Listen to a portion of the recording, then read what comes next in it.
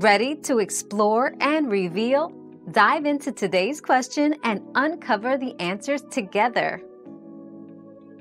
Customizing your house in Roblox Adopt Me is straightforward and allows for a high degree of personalization. Start by entering your home and opening the Edit House menu. From here, you can select rooms to add or adjust the layout. The Stuff tab contains furniture and decorations, organized by category, for sprucing up each room. For a personal touch, explore the Colors and Textures options to modify floors and walls.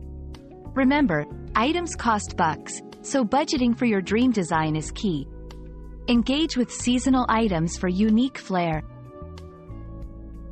Another mystery solved, but many more await. Keep up with our daily discoveries by subscribing and turning on notifications.